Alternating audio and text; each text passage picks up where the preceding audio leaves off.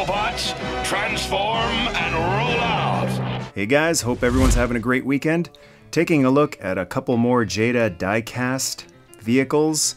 Today we're going to be taking a look at the 132 scale Optimus Prime, and tomorrow going to be looking at the 124th scale kit, which is in the same scale as the Optimus Prime and Ecto-1 that are already looked at with light up front LED scanner. That's really cool. So the 124 scale Optimus is still available. The 124th scale kit is still available on Big Bad Toy Store. Ecto-1 is sold out for now, and this guy is currently available on Big Bad Toy Store he's on sale. He's under 10 bucks. So I was really impressed with the 124th scale Optimus Prime, and I really like the idea of having a die-cast truck Optimus Prime that is almost exactly the same size as the original 1984 Optimus Prime. So a quick look at the box before we open it up.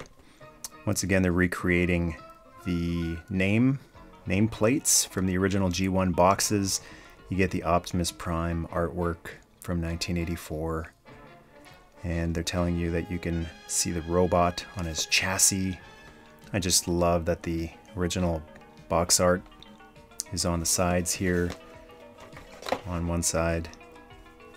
And you get a peek at the robot that's underneath him, just like the bigger one, only this one isn't colored like it was on the bigger one. And I'll have the bigger one alongside this one in a bit to compare the two. They are resealable boxes, but this one is a little tricky to open up. You've got this paper that's catching in here, so this side isn't wanting to open up without tearing. A lot of vintage toy collectors know all about that type of box damage. And then over on this side, my plastic tore a little bit pulling this out, so that's just me pulling on it, trying to open it up. So it is nice that it's a resealable box, but if you're very, very picky about that type of thing, you're probably going to want some tools in order to keep that box as pristine as possible. And I really like the gridding, the G1 background that's on the bottom here, as well as on the back. Just makes it feel more G1, and he's got screws holding him in. So we're going to have to first cut the tape here and then unscrew him from the base that holds him securely in his packaging. And this time it's just one screw since he's a little guy. And as with most of these die-cast vehicles, this shouldn't be too hard to do. It's not like actually taking apart a fully manufactured toy. It's just meant to hold it in place until you can get it out of the package.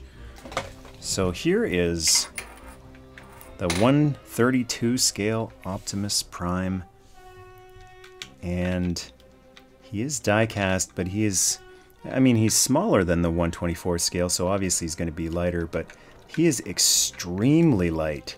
I'm just feeling around here for what is die-cast. This whole part, the part you would expect to be die-cast, feels like it's die-cast. Nice cold metal. But I'm really surprised at how light this thing is. He's extremely light. I wonder if I can balance him on my pinky with how light he is. Almost. This is how adults play with their toys. I might have to cheat a little bit here, but yeah, he's extremely light. So I was expecting him to be about the same weight as a G1 Optimus Prime, and he is very, very light. And here he is out of the package. He's just basically a smaller version of the 124th scale. So if you've got the 124th scale and you're thinking about getting this one, he's going to be exactly what you expect. He's the bigger one, just kind of scaled down a little bit. If you don't have the bigger one, maybe if you can't afford it, and you're thinking, wow, this guy is really affordable right now, and I wouldn't mind having a little die-cast Prime in truck mode next to my robot G1 Optimus Prime, then he might actually be right up your alley. I'm going to bring in the trailer here, and I did this a lot with the 124th scale version to see how that one looked with all of the different trailers. This isn't going to connect. It's a different type of connector again, but I'm just wondering if we sit it on top, how it's going to look. And it is pretty much like the 1/24 scale, actually not as good. There is quite an angle, quite a bit of an angle going up, and this back wheel here looks like it's maybe not even touching the ground. Yeah, when you roll it forward and backward, those wheels aren't even moving. So unfortunately, that's not really going to work as well as some of the trailer attachments with the 1/24 scale. Now you could put something in the trailer hitch. It wouldn't be too hard to put some sort of just a peg or something in here to stick out, and then go into this hole right here and catch it to secure it. And I guess that would be fine, but if you're an adult collector and you're all about the attention to detail, and this does have quite a bit of detail in it, that's a huge detail that is just not going to work for you. So I'm going to bring in the rest of this Optimus Prime set. This is a G1 Optimus Prime reissue called New Year Convoy, which I reviewed in depth. If you're a Patreon member, part of the Patreon tribe, you can check that out. It's Patreon exclusive number 14, one of the earlier ones I did. But let's move the trailer out of here and just do a little quick comparison of what this Jada 1/32 scale-ish truck looks like alongside the original Optimus Prime. So before I picked up this one, what I was most interested in is just dimensions, height, seeing exactly how they measure up, and they're pretty close. The bumper on this one is a little bit lower. This one is just a tiny bit taller. And let's take a look and see how the cabs are. I think actually what I need to do here is kind of stack them one on top of the other to see for sure how the tops measure up. And they are almost exactly the same. It's very close. And if we put them side by side like this, you can see that the Jada one is just, they're about the same width. One noticeable difference is the color. The Jada one is a really nice bright cherry red, and the original Optimus Prime, as well as a lot of the reissues like this one, weren't quite as bright a red. They were just a tad darker red. The bright red was reserved for those quick sports cars, and then the back part. This has always been more of like a purpley blue on G1 Optimus Prime, except for the G2 reissue, maybe some cartoon accurate reissues. And this is a bright blue, and it's painted too. It's really nice. So these two they're very similar. The tires look about the same size. I think they go really well together. And just to show you what the truck will look like alongside a G1 Optimus Prime, let's transform Optimus here, and this is one transformer that I never get tired of transforming. And we'll pop the fists in. So I said it in the review for the 1/24 scale version of this Jada Optimus, and I think it'll apply to this one as well. On its own, it's okay. You can have it sitting on your office desk or on a shelf somewhere. It's okay, but I think where it really shines is as an accessory piece. So this is awesome. If you have a G1 Optimus Prime, if you have a smaller collection and you can't afford to have two of these guys, one in robot, one in truck mode, you only have one, you could pick this guy up for just a few bucks, and he looks fantastic. He's die cast, and there he is, just parked right behind your G1 Optimus Prime. And it looks similar enough that it goes perfectly with it. It looks like this guy would transform into that. The chrome goes nicely together. There's a lot of really nice unity, and the colors aren't so different that they don't match up. The reds are close enough that I think they look nice together. And then I don't know, you could, I guess, take the trailer, pop it in behind here, and maybe if you pose it like that, it kind of hides the fact that the trailer isn't really matching up quite right. I don't think anyone's going to want to rip this off. Maybe if you find a junker trailer and just grind or sand that down, that would probably work perfectly. It's actually that's a perfect solution. Just grinding that down if you had like a junker trailer that you didn't care about, because I think that would solve the problem. Drop it just enough, the amount that it needed to be dropped. I won't be doing that to any of my trailers though. So yeah, that looks really nice as an extra little piece to display alongside existing Transformers that you have. And the other comparison I need to do is comparing him with his big brother, the 1/24th scale Optimus Prime. And that, to me, seems like a huge difference.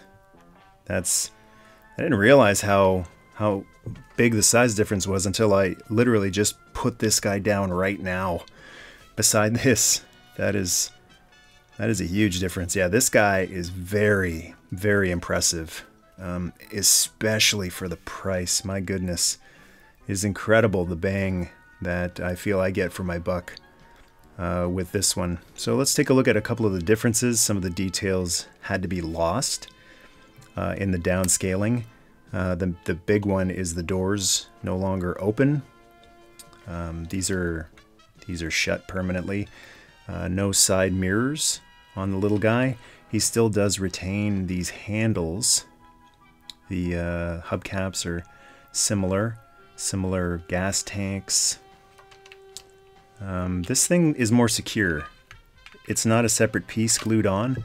This guy right here on the big Optimus, this feels like a really fragile. Check out how that's moving there, this little trailer part. So that's one improvement, I guess, on the little guy. We take a look at the back, and very similar on the back. Just little paint dots representing the lights.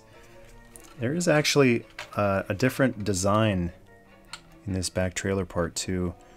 Just looks a little bit different back here. And roughly the same design with the tanks on the back here. The smokestacks are definitely shorter on the little guy. So nice long smokestacks. And on the little guy they're shortened, probably for the same reason they shortened Prime stacks on his reissue years ago. Just a safety hazard in case a kid gets their hands on it. And you get the Autobot symbols on the sides, each side. Now inside, there is a steering wheel, and it's chromed, just like on the big one. And it looks like there is room for drivers inside. So you know what that means. We're going to have to pop this guy open. I'm going to have to take some screws out and see if I can fit a driver in here. The lights on the front are just like the original Prime. They're chromed over. The big one has, it looks like little clear plastic parts to represent the lights. But on the smaller guy, it's just colored in, which looks and feels more like the original G1 Optimus Prime. And then when you turn him up, you get Optimus Prime underneath. And on the big one, it's the same deal, only there's a little more color underneath there. You get red and blue. It's tricky to move this guy around because I haven't put the screws back in to him, and he's got drivers inside, so I'm trying not to knock them over too, because if you knock them over, it's pretty hard to get back in there. Okay, let's take this guy apart. It looks like there are only 1, 2, 3, 4 screws. So this should be quick. And I'll start with the front, just in case that's all we need to do. And these are quite a bit tighter than the one that was holding him on the packaging thing. And anytime you do this, you're taking a chance. So, disclaimer, these aren't really intended to be taken apart like this, and you never know if a screw will go out nicely and easily, and if it'll go back in nicely and easily. So anytime I'm doing this, I'm risking not being able to put it back together properly. And these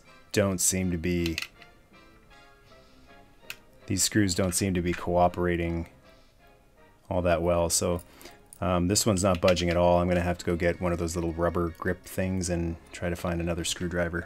Okay, I got one of these oven grip things and a new screwdriver. So we'll see if that works a bit better. That one just doesn't want to...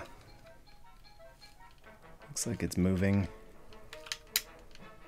Okay, that feels like it's loosened up now. Alright, that one's coming out. And that one too. And I don't know if that's it. It feels like it's wanting to separate there, but it's still held together by something else. There we go. Alright, so that's how that comes apart. I think that's different than the other one. I think the screws are still in there. They didn't fall out. So there's the cab removed, and can we pull this part out? Seems to be some resistance in there. It's not sliding out as smoothly as the big one did. So I've been trying for a few minutes here to pull this out, and it's just not going to come out. The problem is these handles are melted in. I think what they did was they pushed the seat in, and then they melted the ends of these handles. This front chrome part, it's melted so that it won't come out. And because they did that, I think that's the part that's catching everywhere. So no matter how much I'm pulling on it, it's not opening up. And that's too bad, because I was hoping to fit these little guys in. These little spike and spark plug drivers that I got. They do fit. They're Microman sized, so they fit in G1 Transformers, and they'll sit in G1 Optimus Prime. I thought it would be kind of cool to stick them in here, but this is going to require more effort, customization, cutting than I'm willing to put into it. So this guy is just going to remain a little non-transformable Optimus Prime truck that can't fit any drivers, unfortunately. So I got all the screws popped back in. Luckily they're tightening all the way. It doesn't feel like they got stripped. So that's back in there, nice and secure and tight. Back to how he originally was, and I guess knowing is half the battle.